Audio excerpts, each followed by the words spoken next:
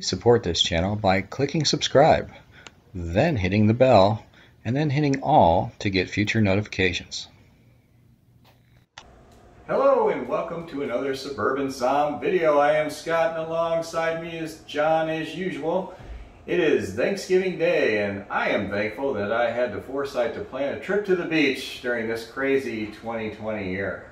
But here we are. We're going to be having a traditional turkey dinner and I wanted something special to serve with that. I thought Chardonnay probably, but a lot of the California Chards, even the ones I like, tend to be a little on the oaky side, and the oakiness tends to take over, in my opinion. So I wanted to look for more of a French, Burgundian wine, which is what we've got here today. We've got a white Burgundy. It is from Chassagne Montrachet. It is a 2015, and it was purchased at Total Wine. This retailed for about $100, so this is no slouch of a wine. I have not had it before, but it came highly rated, so I'm looking forward to trying this. I thought this would be the perfect time to open it and see what we've got here.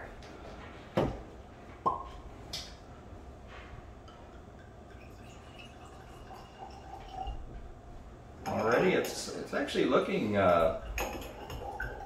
fairly golden in color, not as pale as I would have thought.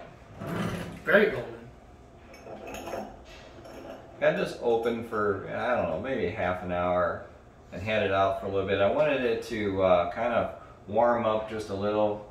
It was in the refrigerator and that's probably a little bit on the cold side, so I'm hoping warmed up just a bit so it doesn't totally kill our taste buds. It's a very buttery nose. It's a nice, definitely very nice good nose. legs on that. Yeah, John's right.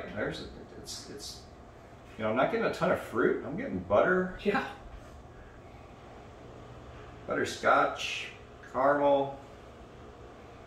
As I look in the glass, it's probably still a little on the cold side, unfortunately, but we'll see what we get.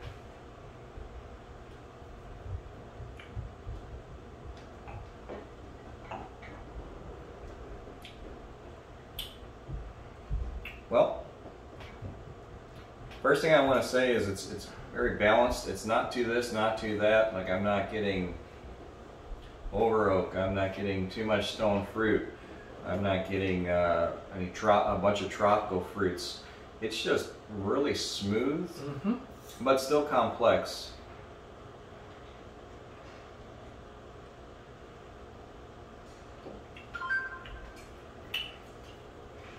I think there's pear there, maybe some caramel.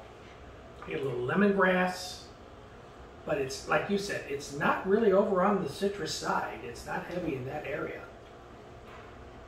It's just a really smooth, nicely balanced wine. I think this is going to go excellent with the bird.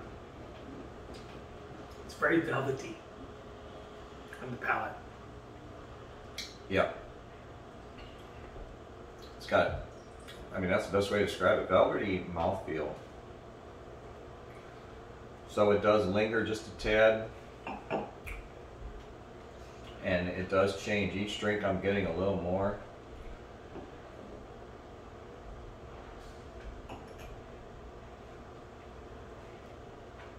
Some minerality there.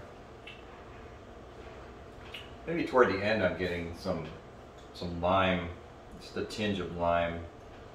But that's what I'm really digging about this wine is the complexity is just, I mean, I'm going to enjoy the rest of this glass and let it warm up even more and see what else comes out of it.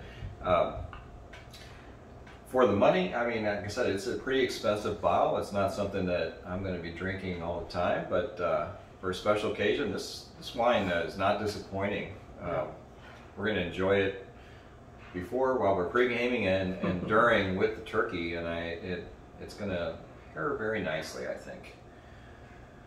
Any final thoughts, Johnny? No, I'm looking forward to dinner now, as you said, to see how this really enhances what we're going to have tonight for our Thanksgiving dinner. Well, happy Thanksgiving, my friend. Happy Thanksgiving to you. Thanks for joining us on this trip. My pleasure. It's John and I'm Scott, and this is what we're drinking today.